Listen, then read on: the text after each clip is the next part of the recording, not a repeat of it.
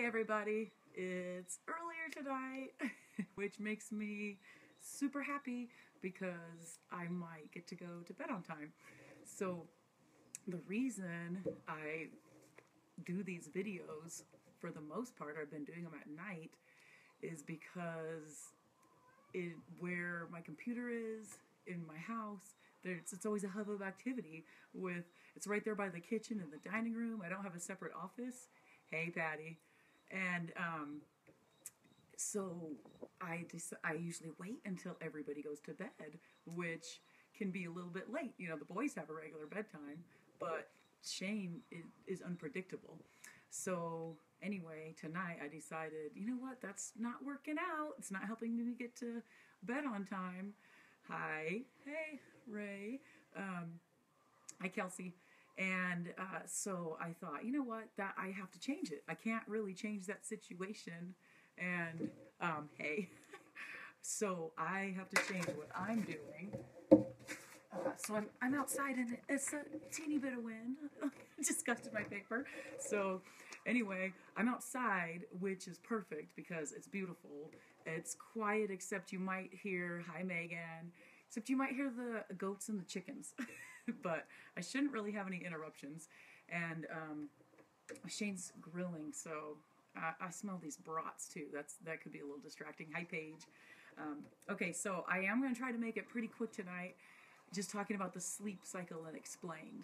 And what I'm trying to do is research and learn, and then in the process of sharing, kind of break it down what I call Barney style, to help me learn it and to help share it, because that's what always gets to me is all the science and trying to remember the specifics. So I'm trying to present it in a way that I can remember and that you can remember and that it's helpful without all the specifics. So I do write about this and there's more details in my blog, but so I'm going to share what I learned about the sleep cycle. And what I thought I knew was kind of accurate, but not exactly. I had read or heard a few years back that the sleep cycle was 90 minutes and that it was very beneficial to sleep in increments of 90 minutes. So what I've been doing for years is to count out 90 minutes and try to make that work. So as opposed to maybe sleeping, I don't know, I don't really want to do the math right now, but say I had 6 90-minute slots. If I was supposed to wake up maybe a half hour shy of that, I would either go to bed sooner or sleep later to kind of calculate it, so where I'd actually be waking myself up after a 90-minute period, because that's what I thought was that full cycle. And so that's true to some extent, I learned, but it's not quite like that. And still the recommendation is saying between 7 to 9 hours of sleep for an adult, for optimal health. It does vary based on genetic and age, but most people, their window is that within that 7 to 9 hours. So anyway, the way this cycle works, it's described a little bit differently, but in general, there's REM sleep and then there's non-REM sleep. And then within the non-REM, there are up to 4 different stages that were described. So I'm going to start with the REM because that's the sleep where you are dreaming. That's the only stage where you're dreaming. And I always thought that was that super deep kind of sleep. And that's not necessarily true. So it is the sleep in which if they did a EKG of your brain, it's actually most like when you're awake. That's the stage where you're dreaming. And so they say your brain is alert and awake, but sometimes that your muscles go into kind of a paralysis, and some scientists say it's maybe because to protect you so that you're not acting out your dreams. Yes, it varies on how many chickens, that's true, and how loud they are and when they wake up. And if you have roosters. So no roosters here. Oh, Patty, that's funny. So that REM part of the cycle, it's named REM for the rapid eye movement that can occur. And so the non-REM goes through the different stages. So you kind of have a lighter sleep to start with that can vary, but it's when you're first falling asleep. It's pretty light.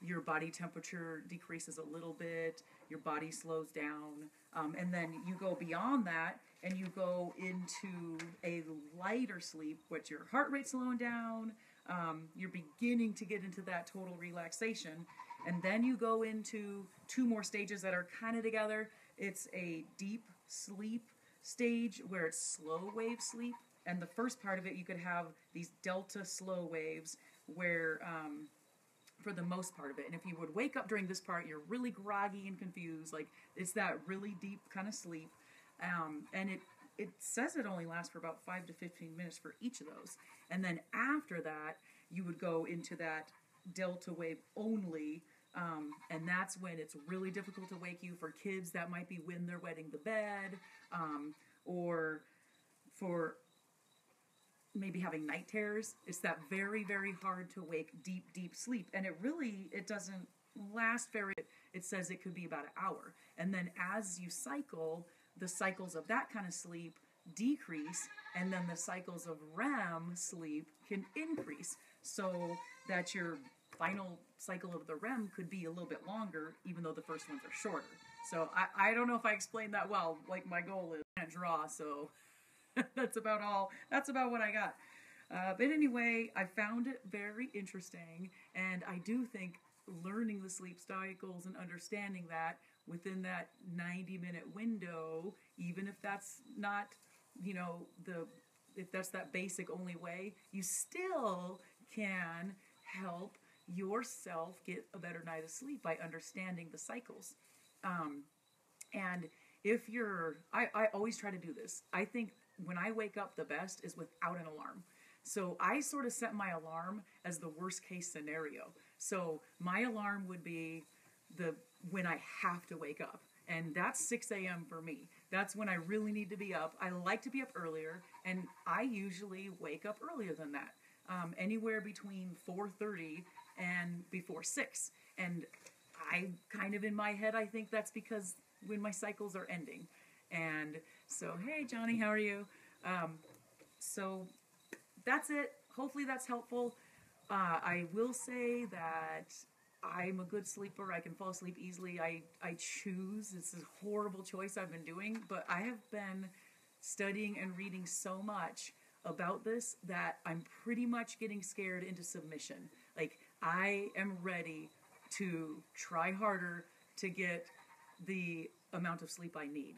And so if you're like me and you're just sort of stubborn and not sleeping long enough or well enough by choice, I encourage you to kind of learn more about it, or just believe me, just trust me, and try to sleep more, because it is really important, and I'm definitely going to try harder. So I would love if you kind of dropped a note, you sent me a message, if you are one of those people like me who's not doing as well as you should, because trust me, there's so much that depends on the amount of sleep you get. And I used to think I was just one of those special people, but I learned more about those special people, and I'm going to share that tomorrow. There are very few of them. And so anyway, let's all get our Z's. Thank you for listening. I'd love to hear what you think, and if any of this helped you. Oh, there's my honey. All right, have a great night, and I will see you tomorrow. Check back for more information about sleep. Bye.